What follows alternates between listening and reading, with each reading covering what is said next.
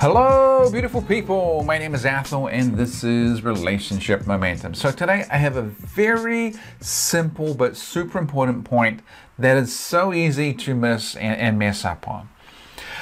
And that is when you finally have things working well. I don't mean they're perfect, but you're seeing real positive improvement. Things are getting better, and you've hit the gym and you've worked out and you're wearing slightly better clothes and you're changing your overall confidence. You're not whining about stuff, and you're really starting to see progress. Like the each day is just a teensy bit better than the day before, and you can look at this month to the last month, and this month is clearly better, and last month was better than the month before that. You're getting positive momentum. Here's the thing that I really want you to do. Don't change anything.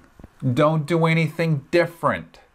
You've finally found the sweet spot of what is working. And now all you have to do is continue doing it for a few more months, and you're probably going to get to a really good place. Now is not the time to come up with a whole new technique or a whole new approach, or let me change this giant thing in our life. Let me quit my job and go do something else. Let me go get some elective surgery. Let me, take a whole lot of money out of the bank and do this thing that I've always wanted to do. Let me move. Let's get a bigger house. Let's do this. Let's do that. Let's have another kid. Let's adopt. Let's get a dog. Let's do something strange and different. No. Look, you have worked so hard to create momentum.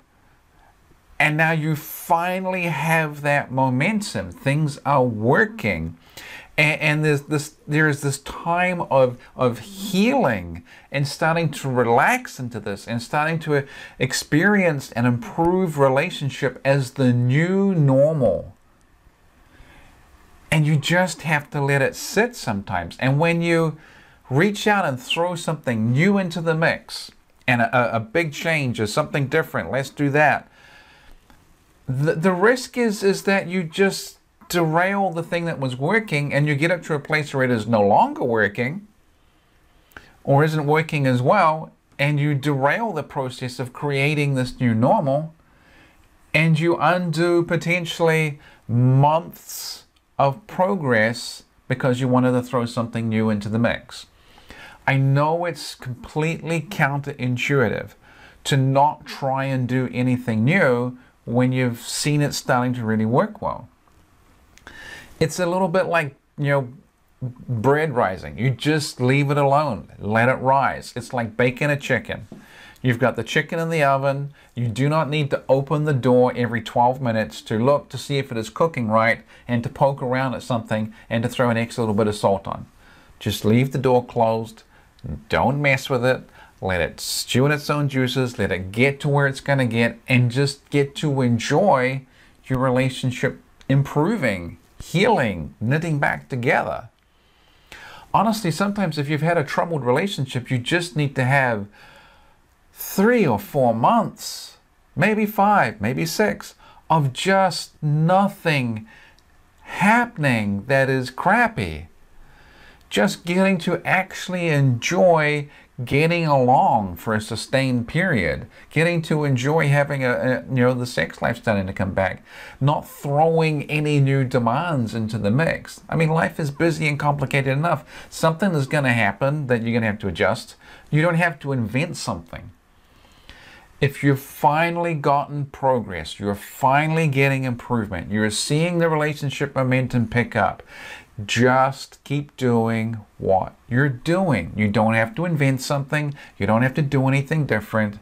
And honestly, sometimes I almost wonder if there's an element of self-sabotage with some of this stuff. Oh my God, I finally got improvements. How can I mess it up? You know what? Let me do the crazy thing that has been lurking in the back of my head. Just enjoy the sense of it being slightly awkward that your relationship is good. Don't do anything new when you've finally created relationship momentum. I know it's counterintuitive, but just let it go. So anyway, that is the video. Hope you liked it. Please like, share, comment, subscribe, all that good internet stuff, and I will talk to you soon.